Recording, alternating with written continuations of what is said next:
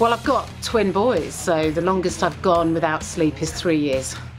Yeah, I got hammered on a school trip on Bacardi when I was 15, and I think I got taken to hospital. I'm not sure I got my stomach pumped, but it got close, and I still can't look at Bacardi now, 30 years on.